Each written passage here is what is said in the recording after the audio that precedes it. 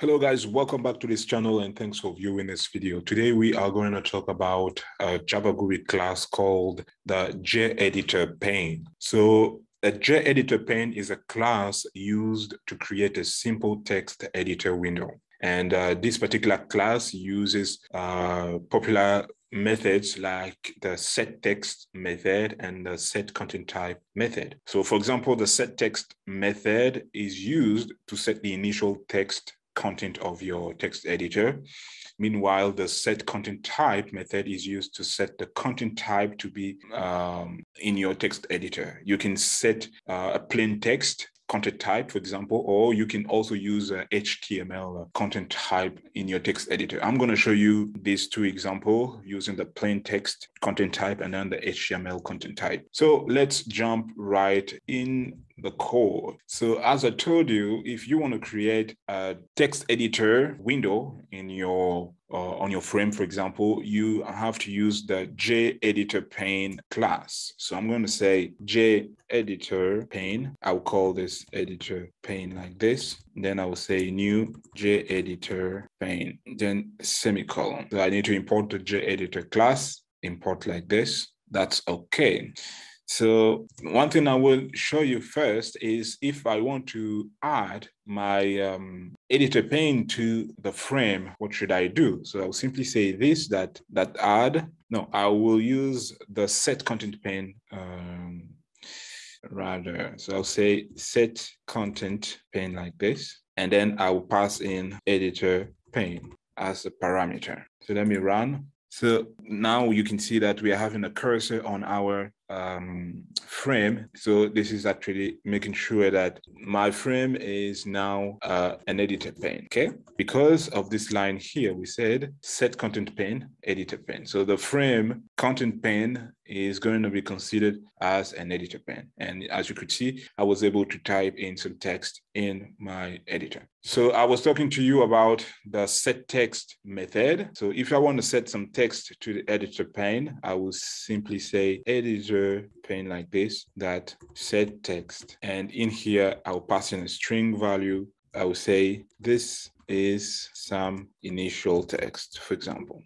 This is some initial text. And when I click on run, now you can see that I'm having some initial text and I can add some text here, okay? So that's it.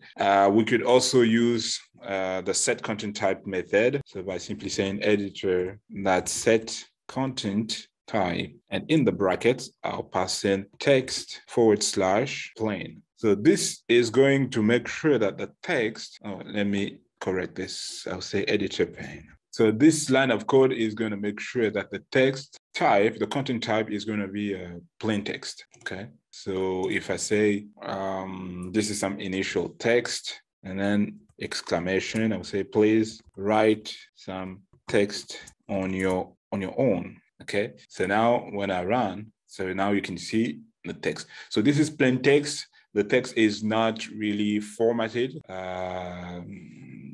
So that's why we are having it like this. So I also told you that with the editor pane, with the JEditorPane class, we can also define the content type to be HTML content type. So what I'm going to do here is that I will change here the content type. So instead of saying text / plain, I will say text / HTML.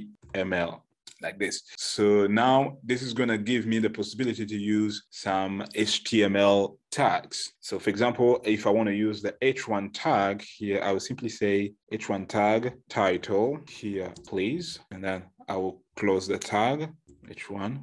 And then I can also use the paragraph tag like this and close that paragraph tag here.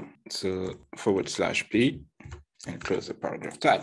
All right. So now when I run, so now you can see that my HTML tags are really making effect. So this is the title. It's bold because we said H1 tag. And here it has started on the next line because we use the paragraph tag. So this is actually the text editor class. So the JEditorPane allows you to create a text editor. You can use plain text editor, or you can also apply some HTML tags to structure your text in the editor. So with the HTML content type, we can also use some inline CSS. For example, let's say that we want to change the color of the text here. So in the H1 tag, we will simply say style, if we want to style the text, and equal. So we will open and close the brackets. So inside these double quotations, we are going to pass in some CSS properties. So I will say color, red, for example. So I'm having an error because of this double quotation. So I will use this backspace after these double quotes. Let me say semicolon here. So when I run, now we can see that the color of the text has changed to red. So you can actually play around these various HTML tags. So for example, I will copy this and come here, say, if I want to change the color to blue, for example, I can also talk about the font size, say 20 pixels. And then when I run, now you can see that the font has increased. There's a typo here about the color. So I'll say blue. What do I need to do here? Okay, this backspace, this. I'm going to say blue here. So now when I run here, you can see the color of the text has changed to blue, and I've also increased the size of the text. So that's what I wanted to show you about HTML content types. You can also add in some styling using inline CSS to change the color. You know, you can use the various properties of CSS, like the margin and all of that. So I hope this video was informative, and please don't forget to like, to share, and subscribe to this YouTube channel for more videos like this one. Let's meet in the next one.